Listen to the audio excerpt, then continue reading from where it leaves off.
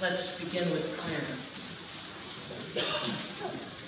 God of compassion and might, we pray for your presence among us and in us and through us this morning, that we may hear your word in Scripture for our lives and find the courage to make your purposes our own.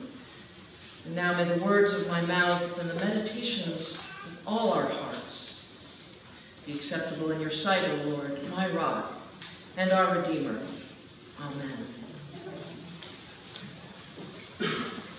Putting God at the center of our lives, instead of placing ourselves there, is the essence and goal of Christian living, and perhaps the challenge of our day. This morning, as we discuss Luke's gospel message from Jesus, the directive to pray always and not to lose heart, it will be helpful to remember that making Christ the center of all things is the essential first step to embarking on a healthy prayer life, or any prayer life. From a Christ-centered life, we receive back the generous blessings of gratitude, abundance, and peace of mind. Christ at the center can solve a world of ills. Even, I might point out, on this Stewardship Sunday, our illness about money. Recently, I was reading the true story of a young minister in Connecticut who left seminary so indebted with student loans, overwhelmed by childcare costs, and frustrated by an inadequate income that she swore she would never tithe, never be able to tithe to the church. She was caught in a cycle of cash shortages until one day when she saw an extraordinary vision and everything changed. Driving home one summer afternoon, late from a meeting, late to get her child from daycare, too late to avoid a fine for late pickup, and too late to avoid the rush hour traffic, she found herself stuck in a standstill traffic jam on a highway just outside of Hartford, Connecticut. Feeling stressed out and overwhelmed by a bad day gone worse, she took a deep breath and began to pray for relief. First and foremost, for a way out of her money problems. And suddenly, the view out the window of her stuck-in-traffic car completely changed. The city of Hartford went from urban gray to a golden, gleaming glow. It was as if Hartford had been transformed into the city on the hill. Although the Capitol building there does have a golden dome, every building seemed to be lit up in gold, and the sky somehow melded with the buildings in a heavenly embrace. And then, just as suddenly, the veneer disappeared, and the city of Hartford looked like its old, small city self again. The cash-strapped young minister closed her eyes tight and opened them again. Gleaming city, then gone. Heavenly city, then Hartford again. She said she did this several times until the traffic abated and she had to drive forward. Stunned, she prayed again. Traffic slowed and then stopped, allowing her to close her eyes completely. And this time, she saw 3 images. The first image was of her credit cards being cut up by a giant pair of scissors. The second was a gift package all wrapped up in a bow. And the third was the figure 10% appeared in blazing light. Then the traffic began to move, her eyes opened, and she was on her way. When she arrived home, she told her husband about her vision and announced she would be cutting up their credit cards and begin tithing their income to the church. "That's crazy," he said. "How will we afford it?" "We will be getting a big gift," she advised, "a financial windfall," she promised, and proceeded to cut up her credit cards, and they made their pledge to the church. Days passed, then weeks, and although they were able to cut back their spending considerably without credit card access, the big gift never came. Naively and desperately, she prayed for that gift until it was clear that she had misread that part of her vision.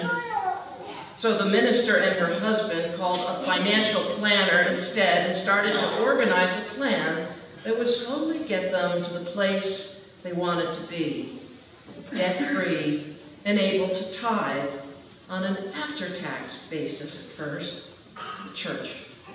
And it worked. It was years later when she understood that the long-hoped-for gift part of her vision had been realized without her even knowing it. As she and her husband struggled together to be disciplined in their saving and spending, they did, in fact, receive many gifts. Their parents helped out with summer camp fees and music lessons for the kids. Their family was blessed with good health, and friends would come to the rescue when times were lean. Most importantly, she remarked, was that she finally recognized that the visionary gift she had seen all wrapped up with a bow was in fact the gift of Christ in her life, in whom her debt had been repaid long ago. God's intervention and a new understanding of the abundance already around her helped her discover the joy of giving. She writes, "I now stand in a long line of followers of Jesus who say things about money that make no sense, at least not as the world calculates things. But what started making sense for her was God's gift of grace and mercy, free of charge, and an outlook on life characterized by abundant grace, a sense that she already had enough for her family to live on, and even enough to share with her church." Truth be told, not too many people tithe these days.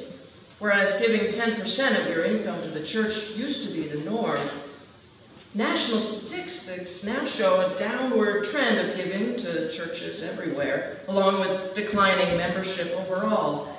Presbyterians give, on a national average, about 2 to 3% of their family income to the church. The decline in giving is troubling, but it is likely that many of us are giving 10% of our incomes away overall, but to other charities in addition to the church. There are so many competing causes and interests we pursue that not all our money stays here. And for larger churches, there tend to be more free riders and a greater dependence on a smaller number of larger donors. But we, like every church, need all our participants to help fund the programs and services enjoyed here. For Presbyterians, congregants are the only source of funding that we have. Today marks the day when our church begins its stewardship season. Our Stewardship Commission is asking each of you to do your part by making a pledge, a promise today to pay dollars in 2017 to the First Presbyterian Church of Metuchen to keep it up and running. Making a pledge now helps the Finance Commission budget this autumn for the year ahead. It's stewardship season. You may hear similar calls from your favorite charities around town, but remember that your church is unique. Your dollars are needed here because we offer two things that none of the others do. Not NPR or the YMCA or the American Red Cross. What we offer brings us back to God at our center, the center of our lives and the center of our world. What's unique about the charity offerings of church is two things: ministry and mission, in the name of Jesus Christ. No one but the church community is doing the work that connects our sacred center to the here and now. No one else is discerning the needs of the community and meeting those needs with the love of God through the intervention of each one of you. And at the First Presbyterian Church of Metuchen, our church is not dying or declining. It's growing. We have more new members today, more baptisms every month, more students in Sunday school and confirmation class, more commissions at work and ministries unfolding, more weddings to come, more choir members to sing, and more love from God every day. So when we think about giving financially to the church, we can think about the abundances in our lives and the way God has blessed us to be a blessing in the world, the church world that we have chosen to be our own. Now it is from this place of blessing and abundance, the ironic pairing of needing and giving away, and the timeless truth of always receiving back more than we ever give, that we discover parallels to the paradox of prayer, revealed in our scripture lesson this morning. Luke offers two parables from Jesus on the importance of praying always, and the encouragement not to lose heart. We hear only one of the parables this morning, but it is followed immediately by a second. As is so often the case with Luke, Christ's teachings are given in pairs. A story about a man and a parallel story about a woman. Today's story is about a widow who has not been treated fairly, and an unjust judge who turns away from his typically bad behavior to doing the right thing by her, because she was persistent in her petitioning. The parable that follows it, that Luke chooses as its pair, is about a sinner who confesses his wrongs and prays to God for mercy. The sinner receives God's grace and forgiveness, just as the good widow received her justice from an unjust judge. Mercifully, just as the first parable promises the vindication of the righteous, the second parable promises the vindication of a sinner more like the rest of us. Both stories show God's love and grace to those who trust in God enough to go to God in prayer. Saints and sinners, men and women, you and me. The details about the widow in the story are interesting, even amusing when you read the original Greek. But even without parsing the details, the parable provides a classic argument style.